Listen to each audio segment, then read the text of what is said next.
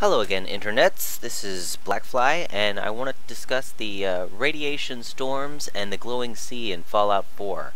Todd Howard has mentioned that the glowing sea is supposed to be where the bomb drops in Boston, and if we take a look at Vault 111's map here, you can see that's just south of where your vault location is, and Todd Howard has said that the storms, the radiation storms in the weather system for Fallout 4 are going to generate from this crater and then blow, I guess depending on the wind system, maybe over the rest of the map.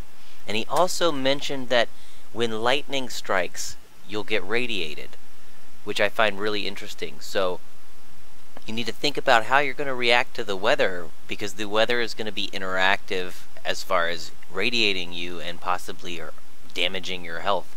And what it looks like the health system is going to be in the radiation system is that your health bar is one thing and your radiation bar eats into your health.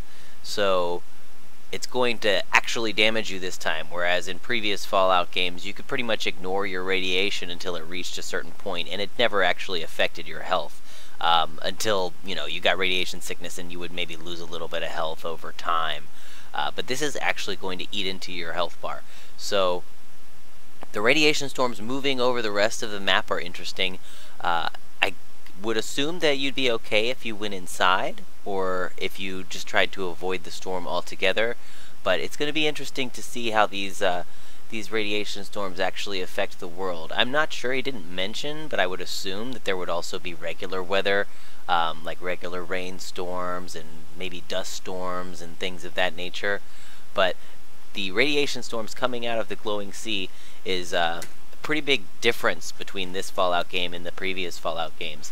And Todd Howard also mentioned that that area is going to be the area that looks most similar to the wasteland scene from Fallout 3, which would be more of that desert-looking, cracked landscape, totally desolate.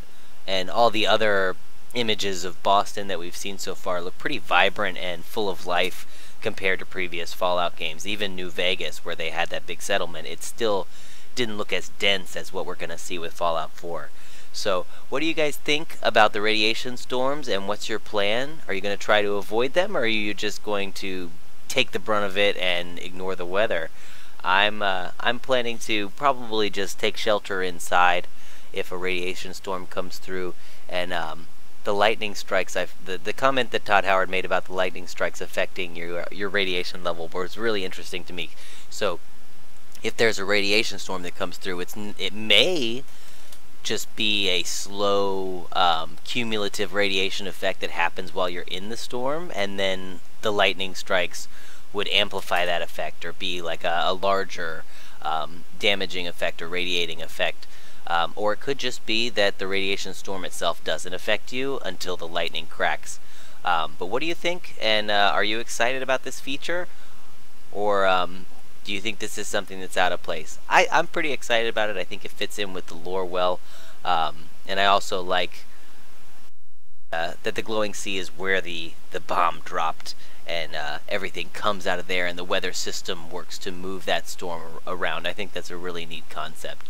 So leave your comments, and like and subscribe, and also check out the twitch.tv/blackfly303 feed that will start at 11 p.m. Central Time on November 9th. As soon as the game drops, it should be preloaded for me so we can start streaming immediately, and I'm going to try and do that as non-stop as possible for the whole first playthrough, and I hope to see you there. Thanks so much.